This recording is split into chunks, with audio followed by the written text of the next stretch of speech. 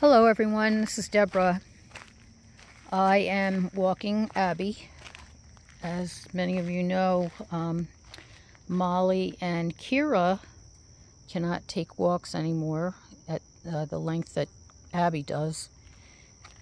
Kira is 18 years old and Molly is 16, and they have lived a very long, healthy life, and even now they are at home resting. I just want to share what's been going on the last few days.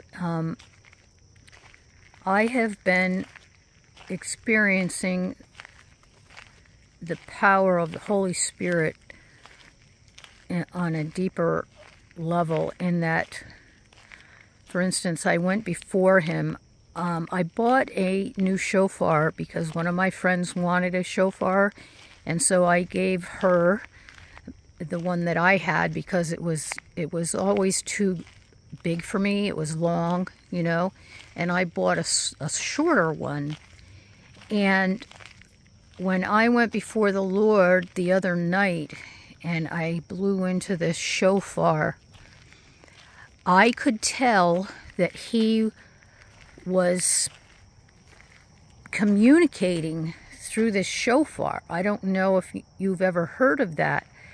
I mean, I know that shofars can, call to action and things like that, but I was blowing it for quite a while, and I could tell that there was some type of a language that was being exhibited through the shofar, which was pretty amazing to me.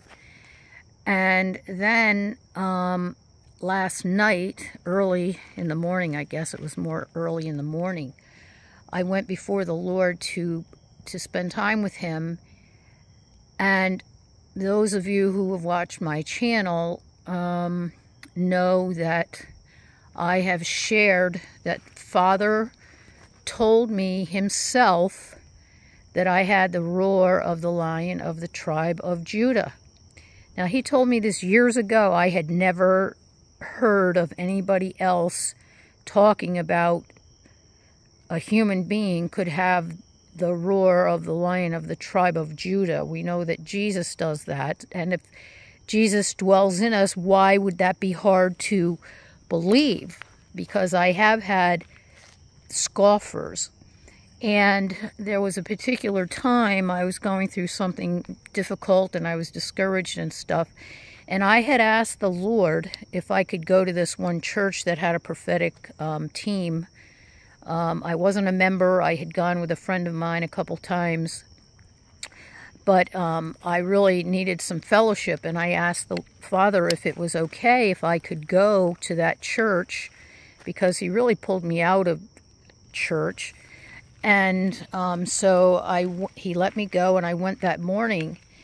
And after the service, I went up for prayer, and this woman who I had never seen before, she had never seen me, she began to speak for the Lord to me, and the first thing she said was, "You have the roar of the Lion of the tribe of Judah." So the Lord was using it to confirm it for me, because I was in such a place of, despondency and just, waiting so long for some of the promises that Father has given me. So, so when she said that, I let out a roar and I fell to the floor under the power of the Holy Spirit. And of course, as I was falling down, I saw all these people turned looking at me with these big eyes. They didn't know what was going on. And he told me a few other things through her that he confirmed again the things that he had told me that I am really hesitant to even share, because they're just, they're a little hard for me to believe. I believe it because I have to believe it, because he's proven it to me over and over. But anyway, let's move forward. So this shofar, it was pretty neat. And the night before it wasn't as in depth as it was last night. But I knew that, you know, as I was blowing the shofar, again, I knew the Holy Spirit was involved. And I sent a text to a friend of mine, and she said she heard a few shofars that night. So if you guys are hearing shofars, it could very well be people who are called to do that. It's a call to war. Now I'm feeling that right now from the Holy Spirit. It's kind of like I can't describe it. I just know it's his presence. He's confirming that. So now I've lost my thought, but what was I going to share? You see, this is what happens ever since I had COVID. But I know that our Father is some of my memories coming back, which I'm really encouraged about. So I honestly do believe that we will be empowered soon. I don't know, you know, I watch, there's a woman on YouTube, her name is Celestial, probably a lot of you watch her channel, but, you know, she says that there's not a rapture, but there's so many people who say there is one. You know, it makes it difficult. So I just have to go by what our Father told me. Now, he has never used the word rapture, and when he first began to teach me himself, he showed me 3 different gatherings. I would call them gatherings because what it was, and they were 3 different locations too. The one was really cool. It was almost like, it reminded me of a mall I used to go to, you know, a big 2-story mall, you know, these super malls. And everybody was coming in, and they already had like baggage with them. And we were all excited and greeting each other like we'd known each other before. And we knew that we were all gathering together and we were going to be sent out. And the one woman who was taking names, I actually used to see her. She responded to my channel. I knew, you know, who she was and stuff, and I saw her on a few different other channels. So she was kind of like rounding everybody up, you know, keeping track of where everybody, you know, was. And then another gathering that I had, it was like we were in an auditorium in these benches.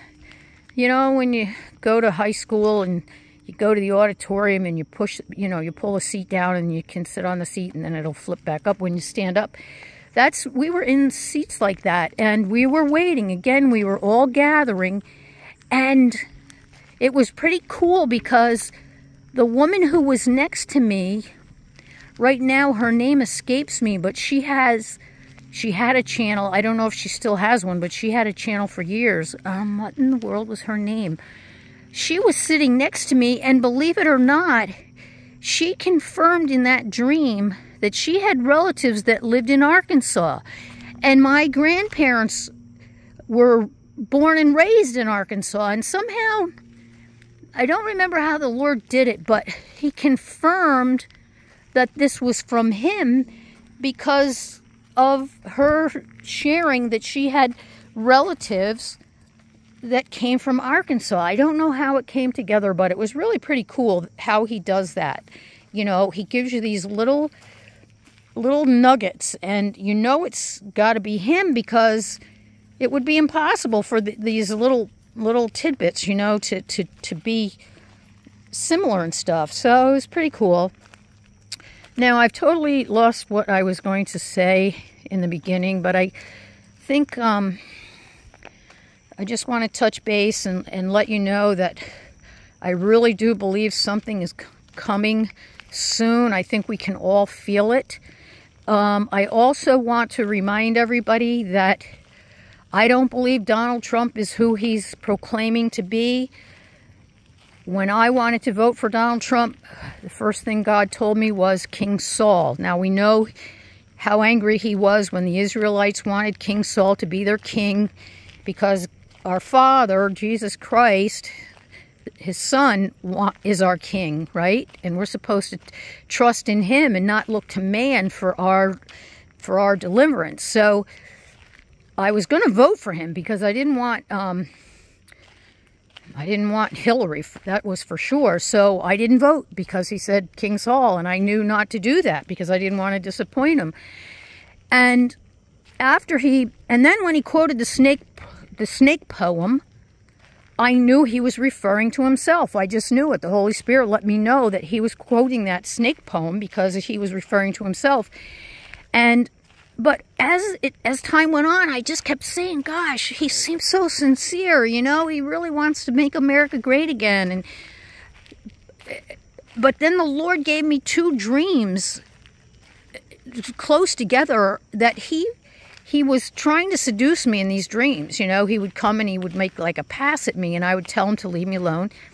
That was 2 times. And then the 3rd time, I'm going to share this because it was so detailed that I know that it was from our Lord. I was standing in the basement of a big building. You know how they have those elevators down in the basements of these big, huge, you know, high-rises? And I was standing at the elevator, waiting for the elevator to go up. And what happened was the beast, the black car from the presidential limousine there, pulled up, and Donald Trump walked up to me. Sorry, I'm losing my thoughts here. Donald Trump came over to me again and tried to seduce me. And I said to him, go back home to your wife. I don't want anything to do with you, something like that. And as I was saying it, here came the car, the beast, the black beast that the president rides around in, pulls up to where we were standing, stops, and Melania came out of the shadows. She had been listening to this, which tells me that Melania is in on this inside plan. And the back door of the beast opened up, and she climbed in, and Donald Trump climbed in beside her. The door closed, and it drove away. I did not make that up. I did not make that up. I look at Donald Trump. I want him to be sincere. I want him to be. It's confusing to me, but I have to listen to what God showed me, because the very last time he had to convince me, it was again like a month or so later, and I was just having a hard time with this because everybody kept saying Donald Trump was, going to make things better and all this stuff. And I just, I want that. I would love that. But so I guess I was having doubts. I wasn't consciously thinking about it, but I was sleeping one night and I had this vulgar vision. It was so vivid and so vulgar. It was Donald Trump and Barack Obama, and they were kissing each other passionately on the lips in the White House. It was so disgusting. I fell out of bed, repenting and crying for the last time, that for me to doubt that our Father was telling me that we cannot trust our eyes. Remember, the Bible says that in the last days there'll be a deception, that even the very elect will be deceived if possible. Well, if you're part of the elect, it's impossible, because like me, our Father is going to show you what the truth is, if you want to know the truth. You can't love a man so much that you're not going to listen to what God is trying to tell you. So please keep that in mind. I really wasn't expecting to share this, but there it is. So, sorry if I'm rambling, but, you have your choice. You can turn me off. That's the good thing about videos, right? All right, you guys. I really hope to see you soon. I love you. Shalom.